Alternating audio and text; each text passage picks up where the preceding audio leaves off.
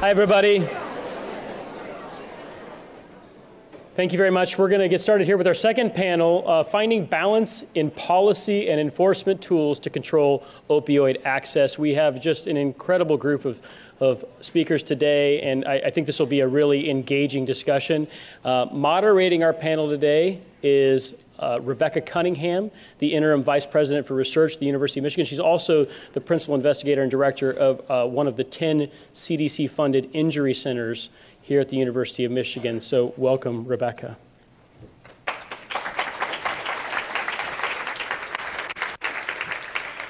So thank you, Dr. Brummett and IHPI and the University of Michigan broadly leadership for the support of this conference today. I'm just really honored to be here. Directing our Injury Prevention Center, which, as Dr. Brummett mentioned, is one of the 10 injury prevention centers funded by the CDC in the country. Our focus has been long centered on this topic and partnering with many of the other centers on campus, including MOPEN and IHPI, and working together along with building a broad opioid solutions component across the University of Michigan. Before I introduce the panel, I just want to say, in reflecting on the last panel, which I found so engaging, how much, although the depth of the problem is reflected with us, how much hope also that I have when I hear the panelists speak. And I think about, yes, we have a long way to go in addressing problems, stigma, but I also think as an emergency physician how far we've come in the last 10 or 15 years with recognizing the emergency department and other public health as really locations for contact, for integrating care across these chasms that we have, and that the lessons we'll learn as we really embrace addressing this opioid epidemic together, challenges such as Dr. Simmer mentioned of episodic care and cliffs that our patients experience at different care points, and the stigma that is associated with mental health. As we address those challenges together across sectors is how we will address many of the other challenges that will follow whatever the next crisis is that we face together beyond the opioid crisis. And with that, it's my great pleasure to introduce our panelists today. First, we have Craig Summers, who has been a colleague for many years in this battle with the opioid crisis, as the Executive Director of the High Intensity Drug Trafficking Area, our HIDTA, here in Michigan. He was appointed the Executive Director of the Michigan HIDTA in January of 2018 after serving as a Deputy Director since 2009. He began his law enforcement career with the Farmington Hills Police Department on the ground and served the city of Farmington Hills as a patrol officer, field training officer, detector, undercover officer with the Oakland County Narcotics Enforcement Team, NET, and the team leader with NET, patrol sergeant and patrol lieutenant. He was promoted to commander in charge of the patrol division in January 2001 and served as a member of the chief's executive staff until he retired in 2009. Then he was promoted to the assistant chief in 2004 and served to both the Administrative Bureau and the Investigative Bureau.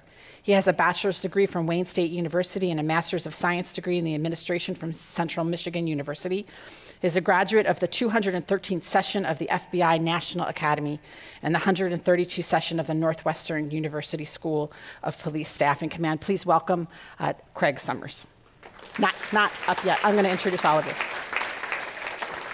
I'll introduce all our panelists, and then they'll come up in succession. Barbara McQuade is my honor to introduce, is a professor at the University of Michigan Law School.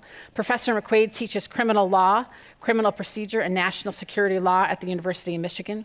She's also a legal analyst for NBC News and MSNBC, where I know I'm excited often to see her.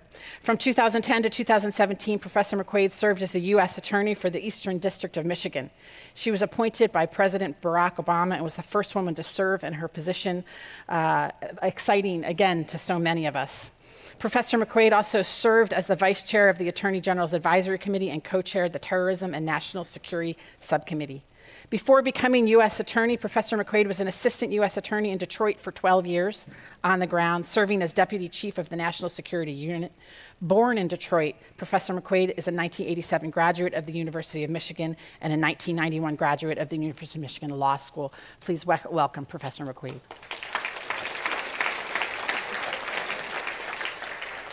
Dr. Meredith Rosenthal is the C. Boyden Gray Professor of Health Economics and Policy at the Harvard T.H. Chan School of Public Health, and we welcome that partnership again today. As the Faculty Chair of the Harvard Advanced Leadership Initiative. Dr. Rosenthal's research examines the design and impact of market-oriented health policy mechanisms with a particular focus on the use of financial incentives to alter consumer and provider behavior. Dr. Rosenthal is a member of the Massachusetts Center for Health Information and Analytics Oversight Commission and a board member for the Massachusetts Health Quality Partners.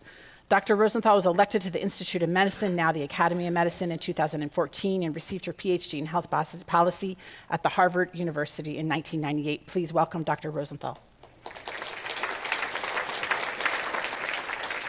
Last but certainly not least, it's my great pleasure to welcome a colleague and long member of our Injury Prevention Center and School of Public Health here, Dr. Haffajee, who is an assistant professor in the Health Management and Policy here at the University of Michigan School of Public Health. Dr. Haffajee is a trained lawyer and health policy researcher, an assistant professor at HMP in our School of Public Health, is also the policy analyst activities lead of our policy work group in the outreach core of our Injury Prevention Center. Dr. Haffagee's research combines detailed legal analysis with empirical investigations and the relationships between law and health. Dr. Haffajee substantively focuses her research on behavioral health and pharmaceutical policy areas, evaluating policies such as mental health, substance use parity laws intended to address opioid addiction and misuse, like prescription drug monitoring programs. She received her Ph.D., J.D., and M.P.H. from Harvard University. The connections between our universities are extensive and hopefully ongoing. Please welcome Dr. Haffajee. And now I'm honored to turn the stage over to Craig Summers.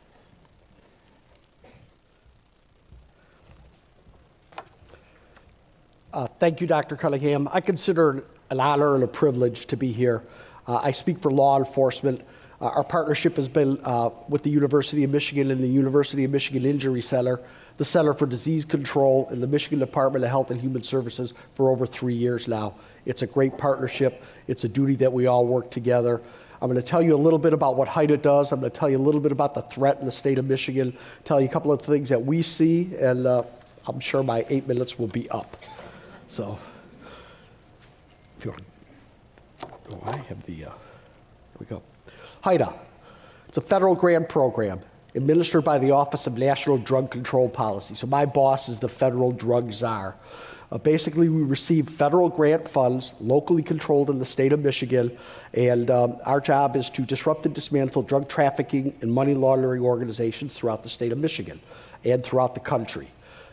The way we do that is I run an intel center in Southfield, Michigan, investigative support and intel. We bring all our law enforcement partners together, federal, state, local, tribal, and for the last several years, education and public health, to basically work on specific drug control issues in our region, the state of Michigan, and throughout the country. Like I said, the goal of our program is to disrupt and dismantle drug trafficking and money laundering organizations and to improve the efficiency and effectiveness of our operations by using real-time data, sharing intelligence, sharing information. So I work for an executive board. Basically, they are the most important and influential law enforcement leaders in the state of Michigan. Barbara sat on my executive board for several years, and she was actually the chairperson of the Michigan HIDTA Executive Board. 8 federal partners, all the big agencies, FBI, DEA, HSI, U.S. Attorney's Office, ATF, Marshals, all sit on the board. State and locals, Michigan State Police, Detroit Police Department, Sheriff's Departments, and basically they work at the 50,000-foot level to direct myself and my team and our task forces on what we're going to do. We do everything based on a threat assessment. We produce a threat assessment every year that's available to everybody. It's put together by analysts, and it really describes the drug threat in the state of Michigan.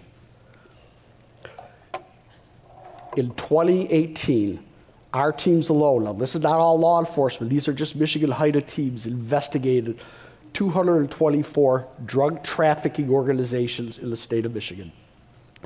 These organizations, their sole purpose is to make money. These are not people with substance use disorder. These are not people, street level people. These are drug trafficking organizations.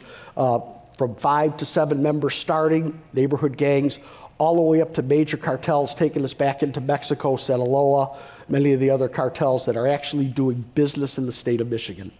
118 of those DTOs, or 52%, trafficked heroin, the ones we investigated last year. 101 trafficked cocaine, 41 trafficked prescription drugs, 13 trafficked fentanyl. This is going on every day in the state of Michigan. What my biggest message to the group that everybody I think needs to realize is that the cartels have one objective only, and that's to make money. They have no respect for human life. They're relentless. And long as there is a demand in the state, in the country, they are going to find a way to supply it. So that's where we're at. They are motivated by money and nothing else. Last year, now these are just 28 enforcement teams that we support throughout the state. DEA-led teams, FBI-led teams, HSI-led teams, MSP-led teams. This is what we seized just in the state of Michigan last year. 72 kilograms of heroin, 17 kilograms of fentanyl, 436 kilograms of cocaine, 312 of prescription drugs, methamphetamine, 51 kilograms. That's just what our team seized in the state of Michigan. So it kind of gives you a picture of how much is coming into the state and how much money is in the business of drug trafficking organizations. Here's one of the reasons we're here. And this is where our partnership started with the University of Michigan and University of Michigan Injury Center. One of the things that we need, just like all researchers, all interventionists, public health, public safety leaders, we need real-time data to intervene. And on our end, my job and my team's job is to get the fentanyl and the heroin off the streets before somebody gets killed. That's what we're looking for. We're looking for those traffickers that are dealing the most poisonous chemicals, get them off the street before more people die. On the public health side, we're talking about prevention intervention. We're talking about treatment opportunities. And the data that we've been dealing with in the state of Michigan for years now is 16 to 18 months old. And everybody knows that it's very, very hard to provide any kind of intervention, be it law enforcement or public health, on old data. So we partnered with the University of Michigan 3 years ago to develop some systems to basically provide for public health and public safety real-time data regarding fatal and non-fatal drug overdoses. Dr. Rebecca Cunningham and her team, Dr. Amy Bonnert, Amanda Kagowski, our Ph.D, have been working diligently to create and implement the system for overdose surveillance, opioid overdose surveillance. Basically, this system will in real time collect data from medical examiners, first responders, and emergency departments regarding fatal and non-fatal drug overdoses. Reason being, for us to go out and intervene, we need the data in real time. They're working on that. They have been a huge help. We could not do it without their partnership. Just to let you know, the Center for Disease Control and the Michigan Department of Health and Human Services are also involved in getting these systems together and this data together. So you have to understand that as long as there's money to be made and there's a demand in the state, the cartels are going to be here. We are not going to be able to arrest our way out of this problem or the next problem that's coming. We are clearly not going to be able to seize our way out of this problem, nor are we going to be able to just treat our way out of this problem. Three things working together, we're doing much better, but I really feel that we need to get and do a better job on the prevention end. We need to do a much better job as a team utilizing your expertise and your knowledge to get a message out to our children not to get involved in illicit drugs. Because right now we're just keeping the lid on of what's going on. So that's kind of what's happening with us. The one thing I do want to let you know is that the threat in the state of Michigan is much greater than just heroin and opioids. Methamphetamine and cocaine are coming into the state at the highest levels. We doubled our seizures for cocaine and methamphetamine last year. The cartels are going to continue to flood the market with those things, and I think you need to think about some of the cutting agents and the things that we are finding in the drugs that you maybe need to test for. We're finding now that a lot of the drugs that we are testing contain things like levamisole, phenactocin, diphenhydramine, quinine, noscapine, and papaverine. I don't know what all those things do. I know a lot of them do bad things. Some of our anticonvulsants, antitussils, but they're killing people, and I think they're things you need to look for. I'd like to introduce my good friend, my partner, a leader in our community, and a true forward thinker, Barbara McQuade.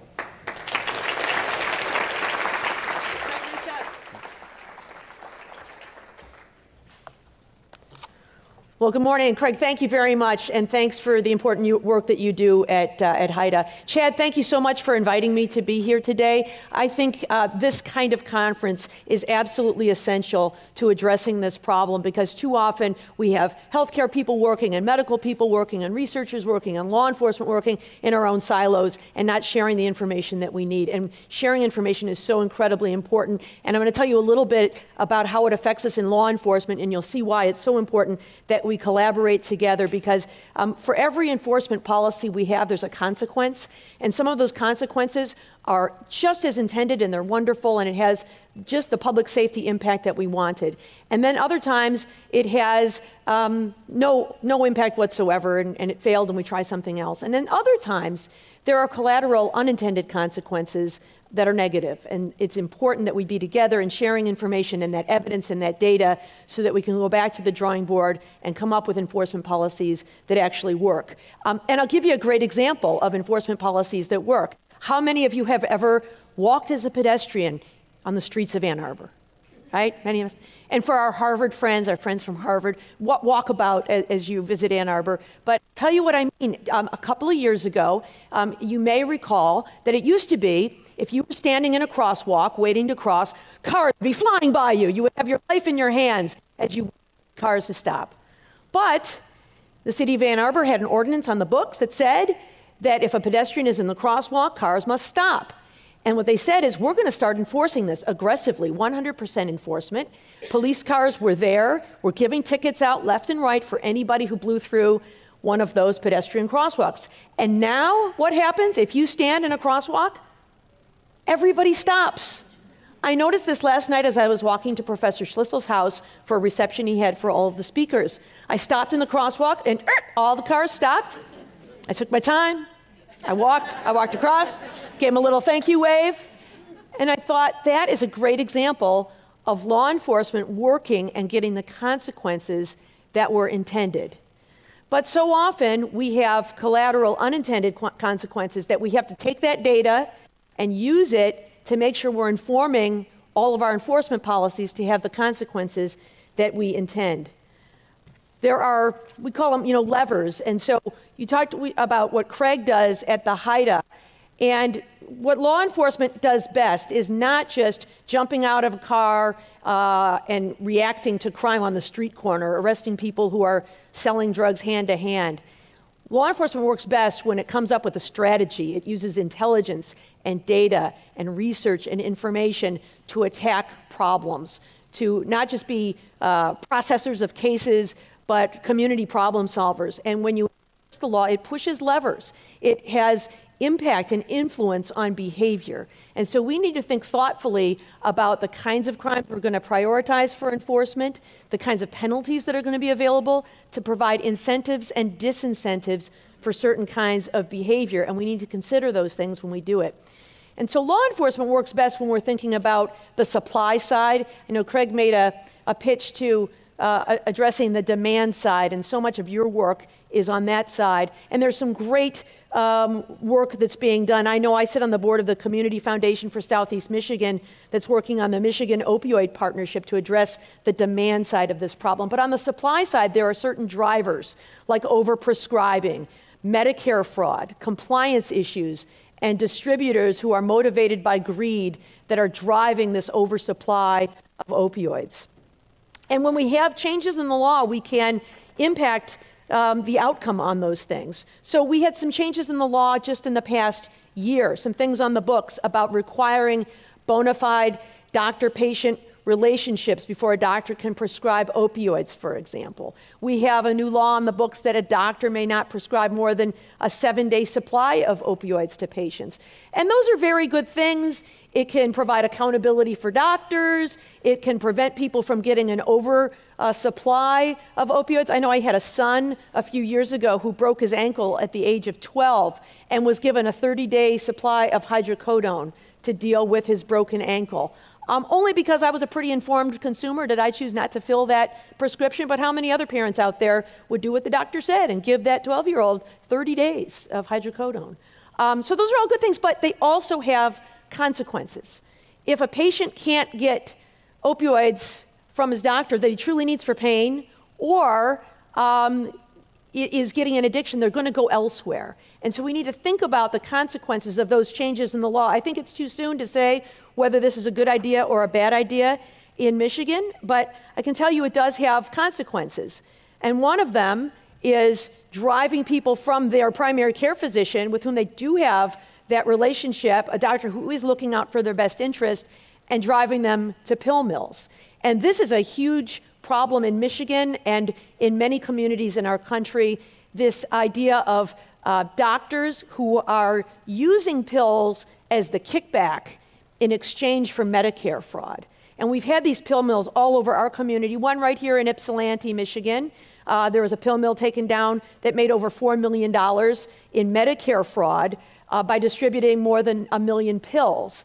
And the way these work, if you look at the data, you know, it's not the doctors in this audience who are driving the opioid crisis in our community. It is a very small subset of doctors who are also engaged in Medicare fraud, who are the ones who are prescribing the highest quantities of opioids. And the way the scheme works is you set up shop. There are patient recruiters who will go out and bring people in. They'll go to rehab facilities. They'll go to homeless shelters. They'll go to soup kitchens. They'll go wherever they need to go and ask people if they're interested in some pills. People come, and in exchange for their prescription, they either undergo unnecessary procedures or sign documents saying that they underwent procedures when they didn't undergo any at all. The doctor then sends that off to Medicare for reimbursement to the tune of thousands and thousands of dollars. The patient has his prescription and goes on his way and comes back for more and more, and the doctor continues to make a lot of money. Medicare fraud is estimated to cost taxpayers $50 billion a year, and it is also flooding our streets with opioids. And why are people turning to pill mills? I think in part because they're not getting it from their primary care physician. And so we will continue to crack down on pill mills, but that also has an unintended consequence. You heard Craig talk about the damage we're seeing now with fentanyl and carfentanil. So if you can't get your pills, because law enforcement's doing such a good job of cracking down on the pill mills, where do they go next? They go to heroin on the streets. And heroin, of course, is often laced with fentanyl. And that's where we see, I think, so many of these overdose deaths. We saw an interesting statistic earlier today from Dr. Khaldun, which showed that overdose deaths from opioids pills is going down in Michigan, but overdose deaths from heroin is going up. And I can't help but feel maybe some pangs of guilt that it isn't a consequence of the good work that we're doing to shut down pill mills that's driving people to instead look to heroin. And so every enforcement strategy that we use brings with it a consequence. And then the final thing that we're seeing now is a very aggressive use by doctors, by law enforcement, to go after distributors of drugs. We just saw a takedown of a drug distributor, the Rochester Cooperative. There was a trial and convictions just last week against Insys Therapeutics, and of course a civil lawsuit against Purdue Pharmaceuticals and the Sackler family for $270 million. And all of those, I think we see good in holding these corporate entities accountable. But again, I think we have to think about what is the consequence of that. Does it mean that it will push pharmaceutical companies to conduct research to find other methods and other kinds of drugs that are safer for our patients? Or does that just push them out of the market and leave opioids no longer available for us and for the healthcare community to prescribe to patients. And so as we think about the kinds of strategies we want to use, we really need your wisdom, your data, your evidence to help us in law enforcement to make sure that we're not having the collateral consequences of driving patients to heroin and fentanyl, and instead we're using the kinds of strategies that make cars stop when we're standing in the crosswalk. Thanks very much, and I will now turn it over to my next presenter, Dr. Meredith Rosenthal.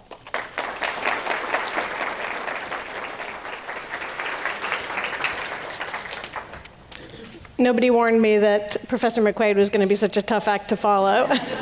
I would have asked for a shuffle.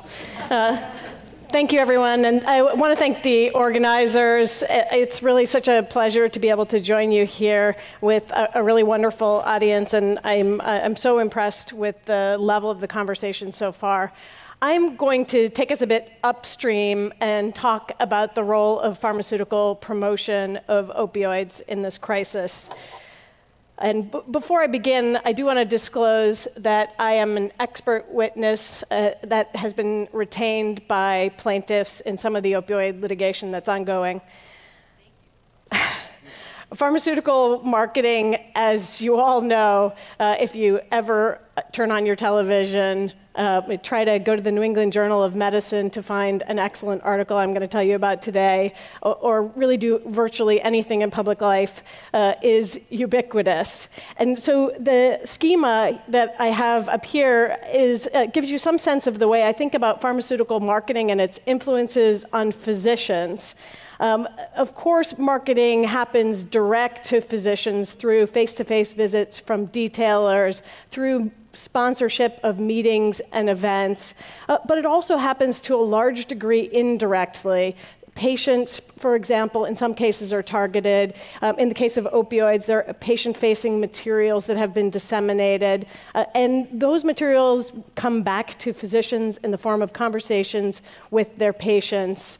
Moreover, we've seen in the case of opioids and in for many other product classes that the industry targets certain professional and consumer groups with support and information that they, in turn, can disseminate. I think we heard earlier the Rear Admiral mention the role of the Joint Commission and specific guidelines that were disseminated by the Joint Commission. Other medical guidelines, of course, also received a certain amount of sponsorship from opioid manufacturers. And then those guidelines, even if the amount of money that goes to the guideline disseminating organizations is relatively modest, those guidelines then become a legitimizing basis for detailing. And so we should think about this ecosystem as being extremely intertwined, and those different strategies having multiplier effects across them.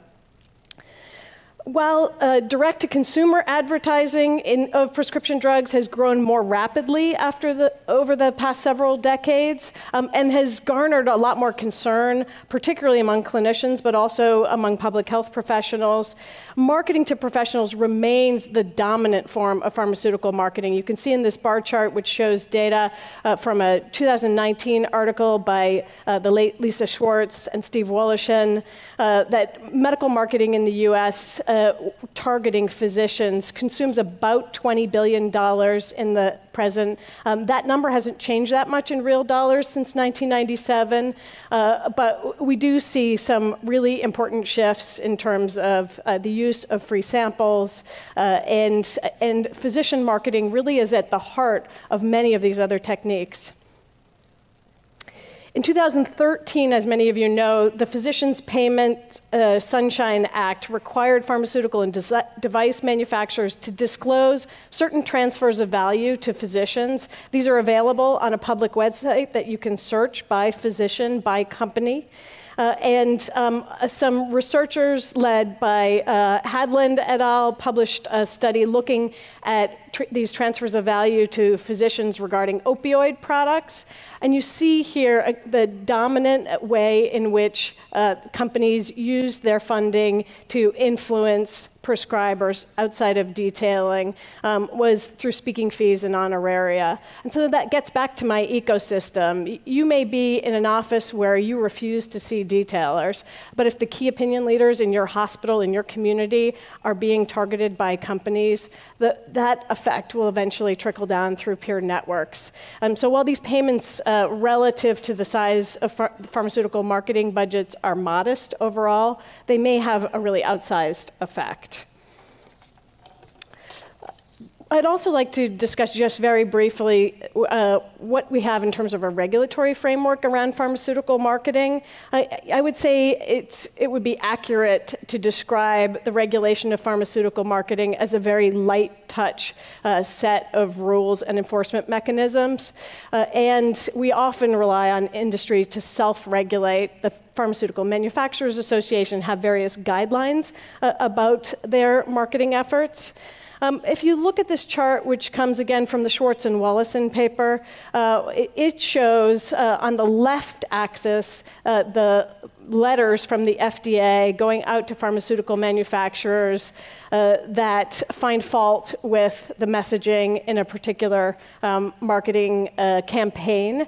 And in the blue, the right-hand axis is the number of promotional pieces that were submitted to the FDA. Of course, that's increasing over time, and yet the warning letters are declining to extremely low levels. In other research, scholars have identified just an extremely low level of investment by the FDA and the Office of Prescription Drug Promotion to monitor these kinds of marketing efforts. You can see here there's a little blip in the black line where the FDA released a new program called the Bad Ad Program that was intended to empower consumers and physicians to identify misleading marketing materials. And that had a very temporary effect.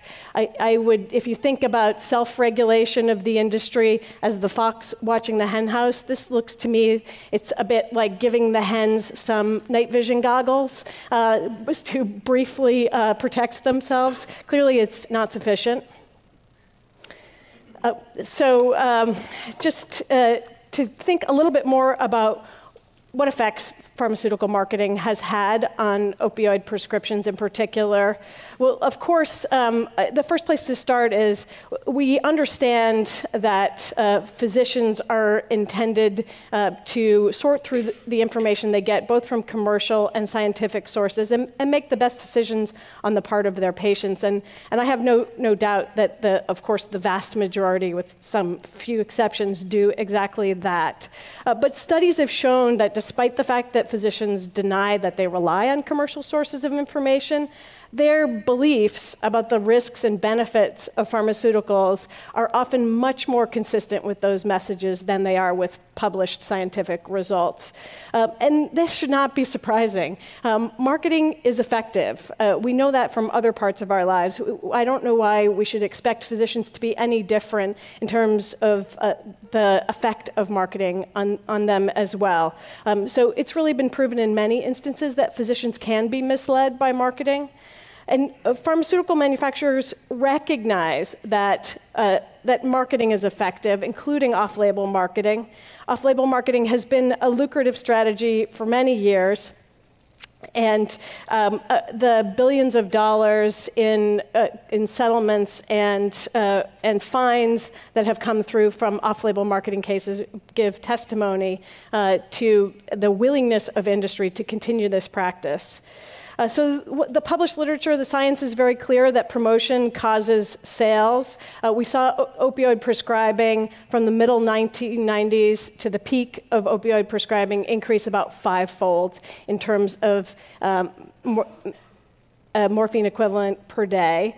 And I think we also have seen in published documents in the litigation that was mentioned earlier that the strategies of the industry were very widespread in terms of diminishing the messages about the possibility of addiction and also essentially describing addiction as a problem with certain individuals and not with opioids themselves. So as an excellent article in the New England Journal of Medicine that was published this week pointed out, the opioid epidemic is ultimately an iatrogenic crisis. It's really a triumph of marketing as well.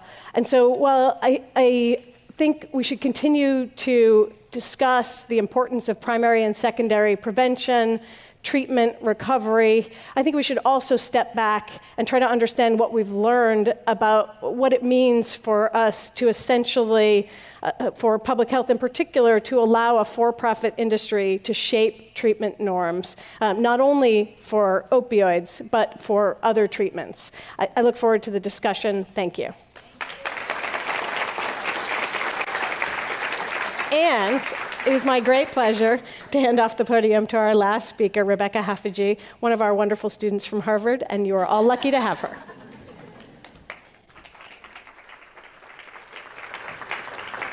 Great. Thank you so much, Dr. Rosenthal and all the esteemed speakers. It's really wonderful to speak with you all. I have strong connections to both Michigan and Harvard now, and so this is a treat. I'm going to talk to you about government policies that target opioid prescribing, and by that I should say opioid analgesic prescribing. I am not talking about medication-assisted treatment therapies, many of which are opioids themselves. So let's see, let me make sure I can. There we go. So I think, and there's been great precursors to what I'm going to discuss, so that makes my job a little bit easier today. We have had some sense now that opioid prescriptions have come down, and that's been concurrent with and actually preceded a little bit the declines in prescription opioid-related overdose deaths in this country as well. It's been at different times in different states. In Michigan, for example, it happened a little later than it did nationally because I think we were a little slower to implement some of the policies that I'm going to talk about. But nationally, we really hit a peak around 2012. And since then, we've come down, depending on what metric you use, around 50%. So there was just an IQVIA report that came out the other day that showed that even just from 2017 to 2018, prescriptions came down, opioid prescriptions came down about 18%. So in the peak, we were prescribing about over 259 million opioid prescriptions in 2012. By DEA data, it looked like it's actually a little bit more. And that would have been enough for sort of every American to have their own bottle of prescription opioids in that year. So we've come down substantially, but I think it's important to remember we still are high relative to some other markers. So on the right-hand side, you can see where we match up to other European countries. And so our volume is still quite high. That was a few years ago. In 2015, we were about 4 times the consumption in US as compared to Europe. So it begs the question of, still, certainly at the peak, but maybe even now still, sort of why are we using opioids so much to treat pain when many of our conditions and underlying need for those medications might not be that different from some of these other countries? Oh, sorry. So as a result, states, and so this is something I study quite a bit, is state opioid policy making. And I view, we've had a lot of policy, and we've heard about some of the federal policy. I've actually really viewed the states at the forefront here in the policy making. They've been extremely busy. So from 2010 to 2016, we had about 1,300 bills that were introduced. We had another 1,300 if you look at the time frame just from 2015 to 17. So it's actually increasing in fervor. But in that 2010 to 16 timeframe, we had about, of those 1,300 bills, 500 or so enacted at the state level. Over 50% of those targeted prescription opioids in some kind of a way. So they were all opioid related, but a lot of them focused on the prescribing of opioid analgesics in one way or another. Many focused on education, PDMPs, or prescription drug monitoring programs, I'll talk about in further detail. But those are really a dominant state response. Over 20% of these bills dealt with those programs. We had a lot of activity in the prescription limits, which we'll also talk about. About 10% almost of bills were in that area. There were other things around take-backs and opioid exchange, so trying to get those prescription opioids that were in people's medicine cabinets back and safely disposed of. The pain clinic regulations that you heard of from Dr. McQuade were another reasonably prevalent policy as well. So, we have, not only were states enacting all these laws, and so we had, virtually all states having a prescription drug monitoring program, 33 states having these prescription drug limits by the end of last year, 11 states having pain clinic laws. So lots of flurry of activity, but also they were not just implementing these laws, but making them stronger. So this shows you prescription drug monitoring programs. So I'll take a minute to talk about these. These are electronic databases that digitally store, monitor, and analyze controlled substance dispensing information. We've really seen an evolution in these programs. And when I first started studying them in 2010, I wasn't quite sure if they were going to catch on and become popular. Many prescribers weren't even using them at the time, but they've really been latched onto by states as a dominant response to the opioid crisis and a solution. And so we've seen now all states have some form. Missouri doesn't have a statewide database. They have a more local one, and they're considering a statewide one for the 7th time this legislative session. But all other states have a statewide database, and these often communicate with each other. They have monitored more and more controlled substances over time. And also this graph shows you, if you can read some of those, but the features of these programs. So things like requirements that prescribers have to check the databases, requirements that they have to register with the systems, requirements that, or the ability to use delegates to actually do the checking to make it a little bit more user-friendly, interstate sharing of data, as I mentioned. So all of these features have tremendously increased over time.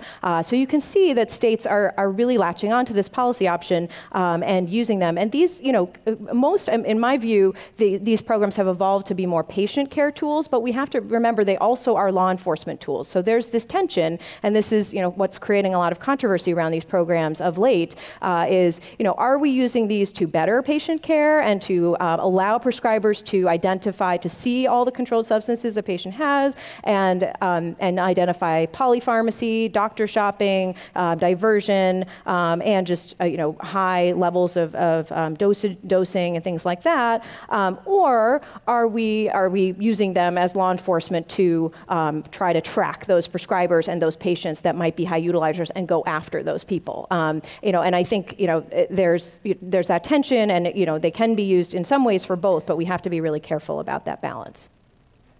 Also, policies that limit opioid prescriptions have been another big popular policy, both at the state level, but really these piggybacked off of the CDC guidelines that came out in 2016. Many of you are familiar with these. These have, again, been quite controversial. They were recommended. They were not required, but talked about things like dosing, not recommended above 90 morphine milligram equivalents per day, that there should be other therapies tried before turning to opioids in treating pain, those sorts of things. And the CDC has just come out and clarified a lot of those confusions that have arisen from them. But a lot of states did piggyback off of that and then enact these limits. So day supplied limits, morphine milligram equivalent limits, and those are laws. And Michigan has one, as we heard, of 7-day limits for acute prescribing. A lot of this came from evidence that, if we prescribe, a Dowell study found that if we prescribe daily dosages at 15 milligrams equivalent or 100 milligram equivalents daily, that those vastly increase your risk of overdose. We also have this graph on the side shows you, on the left-hand side shows you that if you're getting a lot of getting more days supplied opioids, your probability of having long-term use vastly increases as well. So that's where those day limits come from. There's been a lot of critique of these laws, however, that they're blunt instruments and that they may be appropriate for one patient, but not another necessarily.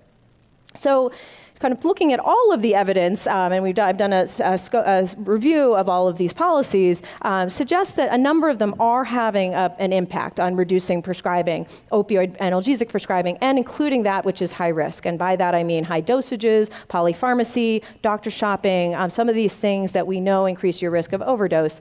So these things include the strong prescription drug monitoring programs, especially paired with pain clinic laws, the CDC guidelines, an OxyContin reformulation that made made that drug abuse deterrent. Some Medicare and Medicaid restrictions, particularly prior authorization, limits, and lock-ins. So all of those have in different evidence been shown to reduce this opioid prescribing. But the question really is now in this red kind of stop sign graphic, what does this do? What unintended consequences are these having? And unfortunately, we don't have great evidence here yet. Most of what we have is anecdotal, but there are concerns that some of these things might be increasing overdose, particularly with illicit opioids, increasing self-harm and suicide risk, reducing access to needed opioids for many patients with chronic pain, that they might not address the current crisis, that we really are, we have this heavy emphasis, as you saw, on prescribing, but we need other policies now to address a lot of the harms we're seeing, and they really don't get to a lot of what we heard of these structural determinants. So, I think my general thought is, we've made a lot of progress in this front, but we need to also turn to other policies and really now be studying and generating more evidence on some of these unintended consequences. Thank you very much.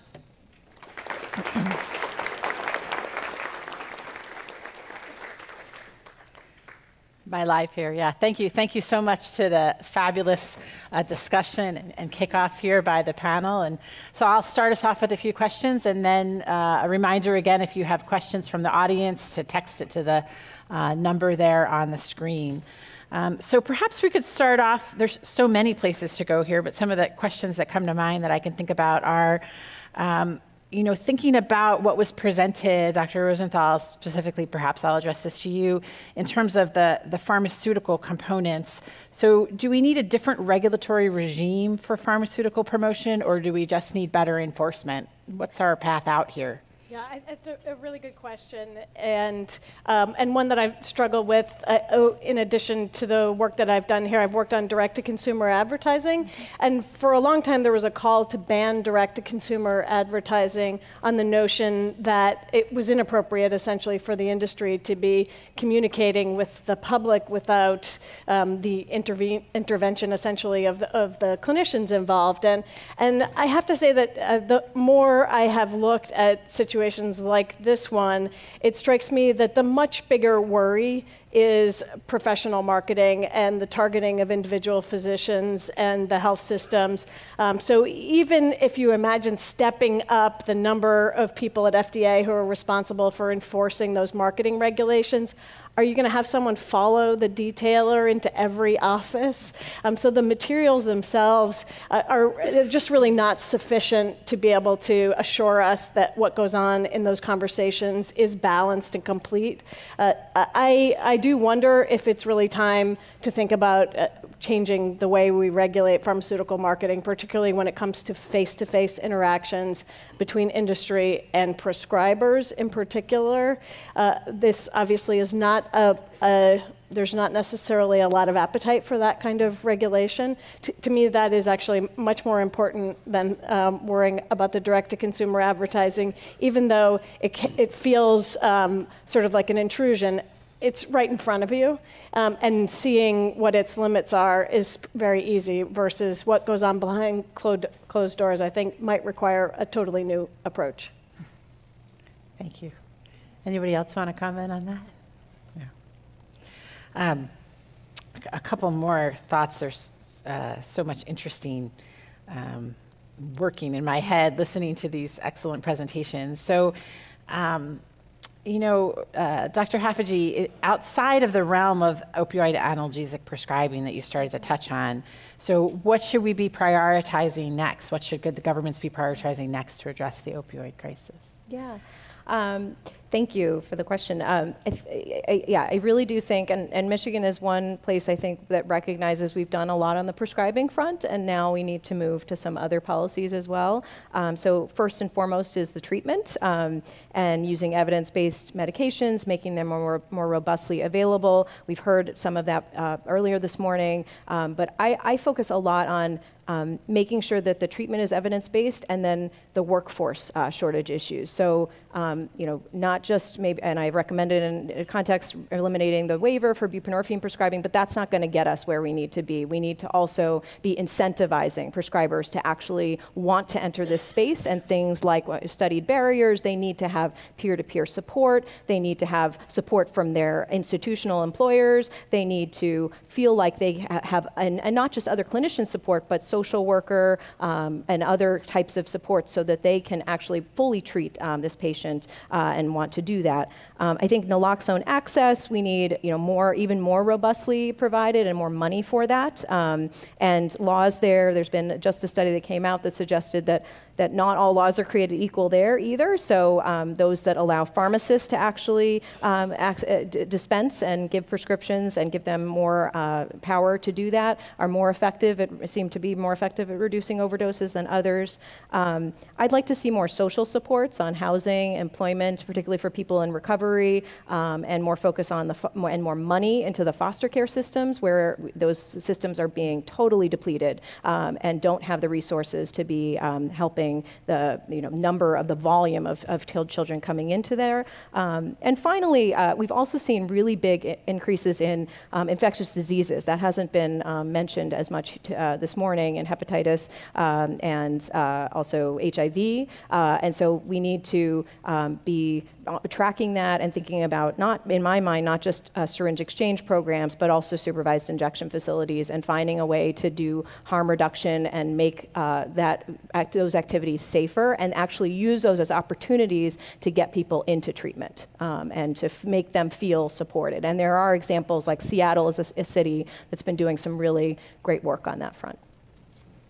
Yeah, as a non-medical person too, I can't help but wonder when we go out and enforce laws, the huge demand there is for opioids and heroin, and I can't help but wonder if we shouldn't be focusing more, and I'm sure some of you are, way upstream. What is driving the demand? Why is it that so many people want to use opioids? Some of it obviously is for chronic pain, and we have lowered our tolerance for pain institutionally and individually. I think nobody wants to tolerate even a little bit of pain, and no doubt there's real pain there. But I also think that if you look at who's using opioids or abusing opioids, so often it's people in rural communities. I doubt that the pain is any greater there than it is elsewhere. So what's driving the demand? And I think we heard about it earlier. Some of it is self-medicating, unaddressed mental health issues. Suicide is way up as well. So what's driving that? Is it people who are feeling left behind in the tech economy? And so I think focusing on why people are turning to opioids in the first place might help us, not have to do as much invest the many millions of dollars we do on breaking up traffickers if we didn't have the market in the first place. I think that's a great lead into one of the next questions that thinking about. I know we're focused on opioids today, most certainly, but Craig, in hearing your presentation, so you mentioned your recent threat assessments that come out of Michigan regularly, and so we're going to continue to focus on the opioid epidemic, but what is the next component of drug threat that you see coming through that, and perhaps we can apply many of the things that we learned from this epidemic to that next threat coming down the pike? Well, I think the two things, big things, are methamphetamine, ice, made by the cartels, trafficked up into the state now, and then cocaine. The amount of seizures that we had last year doubled in the effect. To a certain extent, there's a little bit less of a demand for heroin. New people utilizing or experimenting with drugs have stepped away from maybe using heroin or opioids because of all the great work everybody's doing, but there's still an appetite for illicit drugs, and people believe that both cocaine and methamphetamine are safer, less hazardous to your health. We know that's not the case. We know the addictive properties of methamphetamine are huge. And then the big thing that we haven't really taken into consideration are the cutting agents, or the mix that the drug trafficking organizations and cartels are putting in these substances now. Back in my day when I was running a drug team, they basically cut the drugs with sugar-based products, mannitol, inositol, baby formula, things like that. Now they're cutting these drugs with some of the things that I talked about and putting them in there. And for our medical practitioners in here, you're going to have people that are exhibiting symptoms that have nothing to do with the cocaine or the methamphetamine, but these anti-worming drugs or these antitussins or these anticonvulsants or these other things that they're mixing in there because they're cheap. So I think those are the concerns going forward. Yeah, it's interesting. It makes me think everything's cyclical. I think I started my career focusing on cocaine and patients in the emergency department and thinking about mental health and stigma of those patients. And here we are again, and a different drug, but perhaps things cycle back and we can learn as we move along. I think I have one more question here, and then we can maybe start to take questions from the audience as well. Barbara, we talked a little bit about adverse collateral consequences, but so how do we avoid these adverse collateral consequences that we see, and that Dr. Haffajee talked about some with policies as well in relation to the enforcement of the opioid laws? Yeah, I think it's really essential that we be talking to each other. I mean, conferences like this are wonderful, but the kind of collaboration that HIDTA has, for example, with research is so important that we're thinking these through, not just looking at arrest statistics as success, but actually solving the problem and looking at reductions in overdose deaths or reductions in abuse or reductions in the amount of substances that are on the market. And in addition to talking with others, in the medical profession, in healthcare and policy, also talking to community members. I think Dr. Khaldoun talked about that, talking with the people who are actually in the community, who are the patients who are driving the abuse and the addiction, understanding their needs and understanding their situations so that when we create what we think is a good solution, we're not causing another problem. So one last thought, actually, last was not my last thought, and for Dr. Rosenthal, as you're talking about the pharmaceutical promotion and how we've wound up in the public health quagmire that we are now, one can't help to think a little bit about history and a tobacco industry and marketing and the quagmire that led us to before. And, before we move on to audience questions, are there things that we really can think about the parallels for this or the parallels that helped us move away from that could help us here, help us understand? Sure, yes, and I can't help but think, listening to Professor Haffajee and McQuade, that it is so much harder to get out of a situation like the one we're in than it is, I think, potentially to prevent it upstream, because you can't just put the horse back in the barn. So the analogy to tobacco has been made quite a bit, particularly in the context of the multi-district litigation that's going on now, with the hopes that a master settlement, that certainly the judge in Ohio has expressed his aspirations that a master settlement might be reached that would allow for the funding of treatment and recovery supports and all of those kinds of issues. Well, I think there's a certain amount that we can learn from tobacco, the ability to really shine light on what were the marketing messages that were so effective and what was the industry's role. I think the current situation, of course, is a lot more complicated because simply putting money into prevention, that's not quite an accurate summary of what happened in the tobacco settlement, but the stakeholder groups here are just so much more complicated. Because of the role of illicit drugs that really had piggybacked on the licit epidemic, that creates additional challenges. I would say that transparency and better regulation, to me, that seems to be the common theme of what we might have learned from the tobacco epidemic, what we might have learned from previous off-label marketing campaigns. Again, none of this is new. Right. The history is pretty well understood, and yet we have a very understandable tension between sort of wanting to allow private industry to operate in ways that create innovation and benefits to the population, but also recognizing that this is not a market that functions in the way that other markets do. We have these information problems. We are going to get ourselves into situations like this unless we do a better job. Yeah. So I think we can open it up now to audience questions. We've had several questions about long-term MAT, and we're wondering if there is research into how to safely move individuals off of MAT and into abstinence-based recovery. So we could perhaps touch on that here. I think a panel later in the afternoon might be focusing a little bit more on MAT specifically, and this is a little bit more on the policy and law enforcement component. So, I mean, I would say kind of briefly offhand, I think we have a lot to learn there still, but I'll leave it to Dr. Bonhart and some others in the afternoon to really fully answer that question unless somebody wants to tackle it here. Yeah, I mean, I think the evidence is really still evolving in the medication-assisted treatment space. To my reading of the evidence, there is great support for, some of the short-term benefits of the medications. We think that the counseling is an important add-on, but the evidence actually isn't, to my reading, not quite supporting that yet. So basically, most are saying if you're going to offer anything, offer the medications, and there definitely is very good evidence that increases retention in treatment, that actually reduces overdoses, reduces repeat overdoses for all three medications actually at this point, the naltrexone, the buprenorphine, and methadone.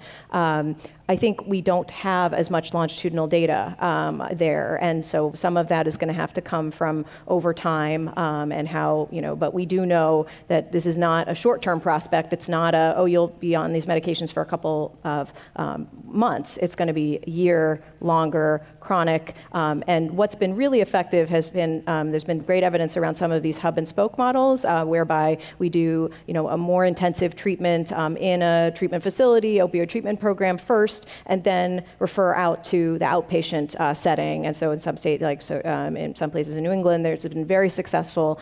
So really making sure we have those types of models set up so we can do this stepwise treatment, sort of intensive, then to outpatient, and then ultimately to potentially being off medications. But for some people, I think it will be the case that they may need to be on those maintenance medications for the rest of their lives. And I think I would add to that just that although there is likely more information needed as we learn about people being on those medications for a long time, I think there's little doubt that they're still the right answer for now and our best, most immediate action for this current crisis. And there's a lot of chronic diseases where we're perfectly okay with people being on the rest of lifelong therapy if that's what they need to get through the rest of their life successfully as happy, productive members. And so thinking about what the stigma is around that question that's asked is something else. I don't have stigma for people who are on thyroid or insulin medication every day for the rest of their life. That's what they need for their chronic disease. So while we need to keep studying it, I think we also need to think about what the underlying stigma is of the question when it's asked. We've received a lot of questions around marijuana policy. Does any research exist that demonstrates the correlation between marijuana policy, both recreational and medical, and opioid use?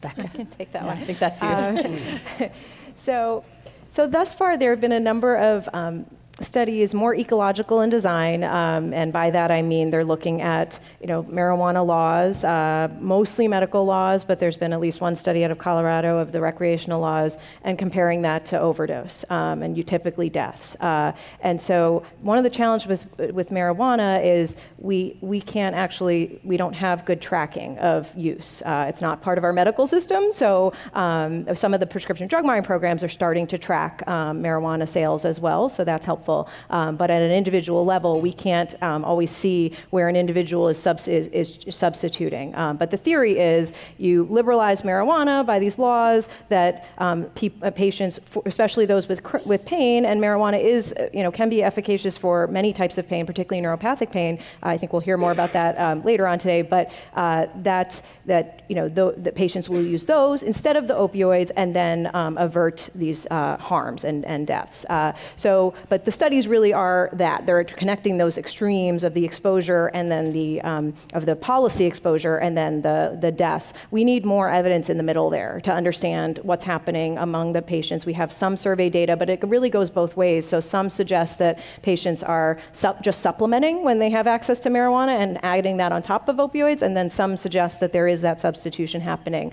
So, I think in my view, although jurisdictions are, I think the cart is ahead of the horse. So a lot of jurisdictions, for example, for medical marijuana now, there's qualifying conditions for getting your registration card, and one of them that at least a handful of jurisdictions have adopted now is opioid replacement therapy is one qualifying condition. So a reason that doctors can validate you to get a prescription card, and I think states are latching on, like New York, that like this is a solution to the opioid crisis. I think that we need to explore that further. It's promising, maybe, but I think it's maybe a little premature to be jumping on that policy aggressively at this point. I know you have some thoughts here too, Craig, yeah. If I could, number one, I just want to let everybody know that we're working with the University of Michigan Injury Center right now and the University of Michigan to put out an impact study on the effects of marijuana in the state of Michigan. The state of Colorado is 4 or 5 years ahead of us on that, and there is some great data and research out there through the HIDTA National Marijuana Initiative and through the Rocky Mountain HIDTA about what's been going on in in Colorado since they legalized. So there's a lot of great data out there. There's a lot that we can learn in advance of what's going on in Ohio. I can tell you in Michigan, we have 370,000 registered medical marijuana card holders, and we have 40,000 caregivers. 92% of the people that have a card in the state of Michigan report they have chronic pain for their condition. The average age of those people is 28 years of age.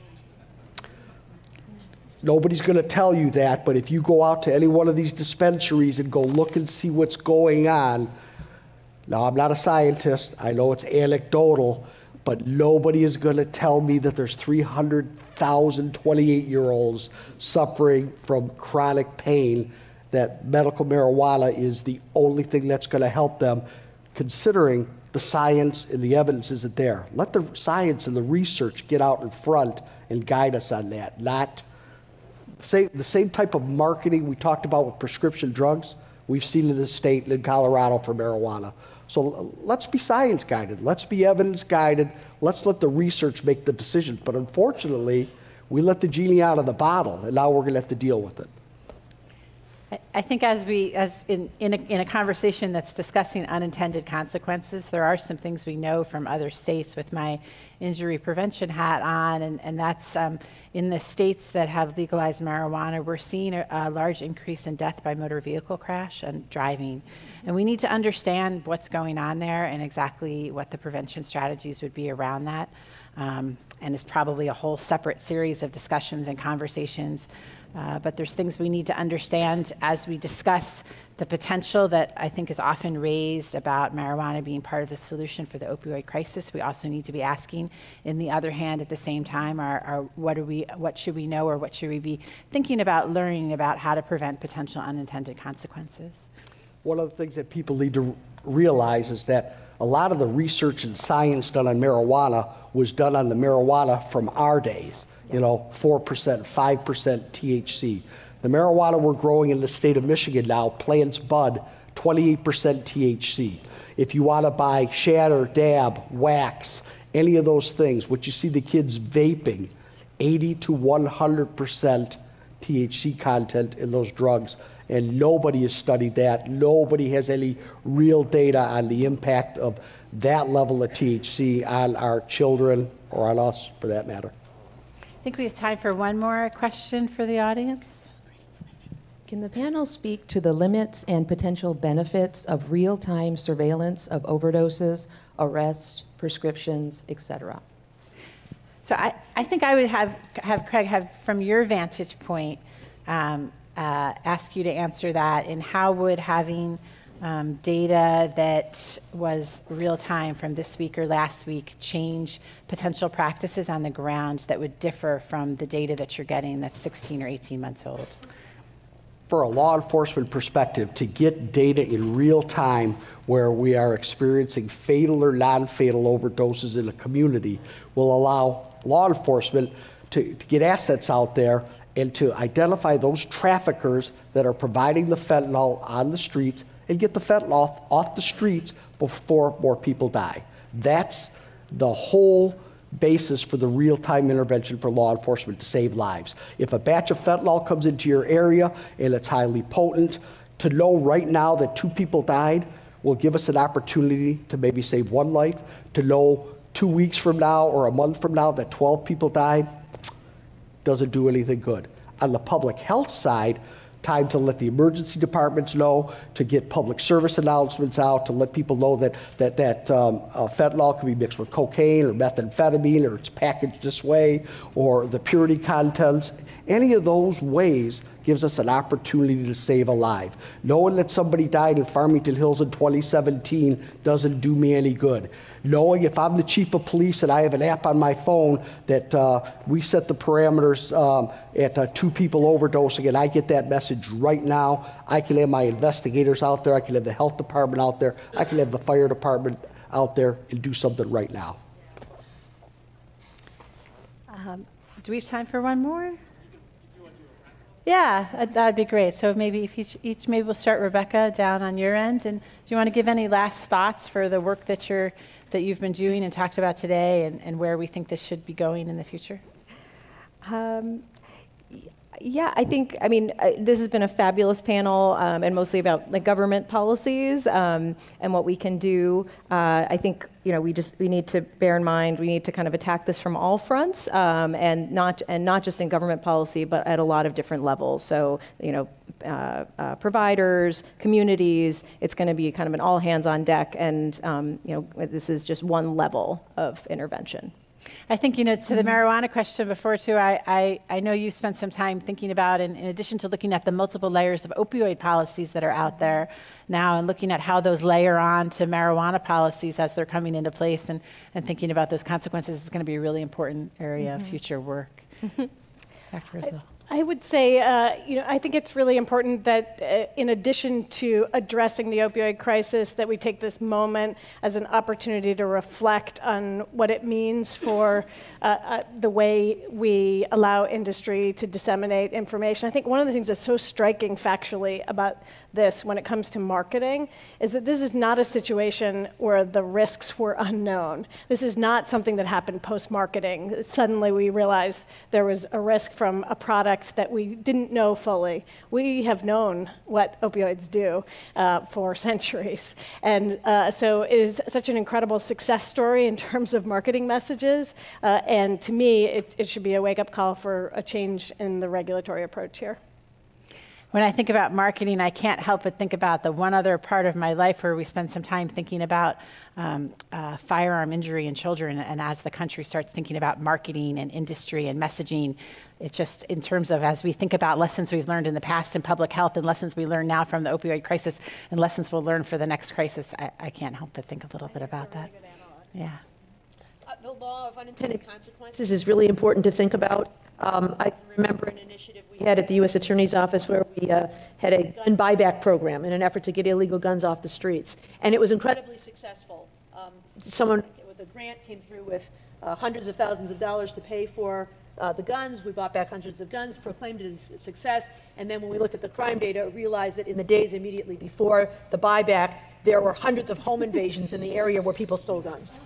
And so you have to learn from those kinds of things. And so similarly, we have to learn from the kinds of law enforcement initiatives that we're doing, and learning from researchers about health data is so important to make sure that when enforcement strategies are implemented, that it's being done in a thoughtful way so that we can have the intended consequences and not the unintended consequences. It's a fabulous analogy. I don't know if I need this. 2 quick things. Number one, we talk about data and science and evidence. One thing we can't remember is we're talking about mothers and fathers, sisters and brothers, sons, friends, neighbors, co-workers that are dying. It's not just numbers. So that's one thing we have to, when you sit on these panels and you sit with a 20-year-old who lost her 18-year-old brother to an overdose, there's that impact. And the other thing that I think we can't forget is, and rightfully so, we're talking about the people that get to overdose and death through prescription drugs and that problem, but we can't forget about that 20 or 25%, whatever the number is, that gets there some other way, not through prescription drugs. I mean, 75%, whatever the number is, 80% that end up using heroin or fentanyl or overdosing come from prescription drugs. That 20% it's a big number. It's a lot of people and it's a lot of lives, and we can't forget about those. Yeah, I can't thank the panel enough for all of those last thoughts, so please help me and give them a big round of applause.